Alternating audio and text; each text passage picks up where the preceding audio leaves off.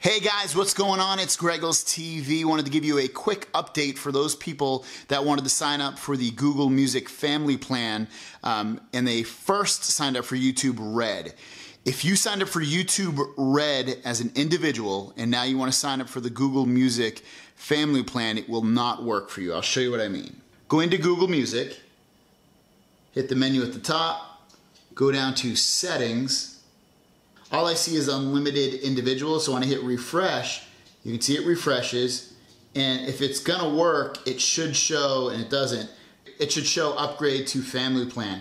Doesn't work. The reason being is that I signed up with YouTube Red first, and there's a miscommunication between Google and YouTube for people that signed up for YouTube Red. So what you need to do is you need to call Google. The number that you're gonna call is 855-836-3987.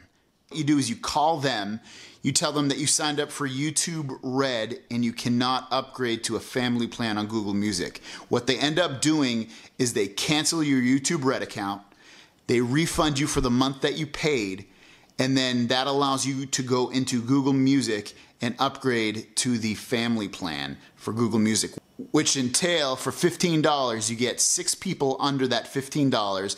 Every person gets access to Google Music for free, YouTube Red for free. You also get 10% off any apps and games that you buy in the Google Play Store, and that includes in-app purchases.